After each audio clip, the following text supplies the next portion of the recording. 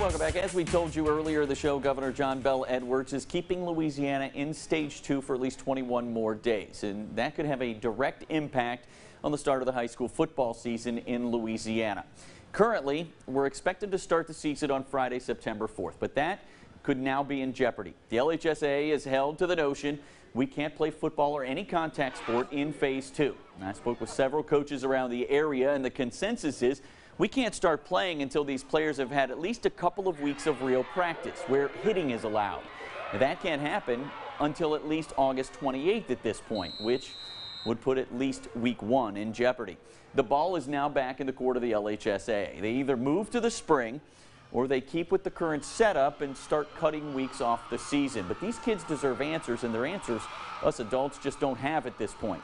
LHSAA Executive Director Eddie Bonine will meet with the executive committee tomorrow to try to come up with some of those answers.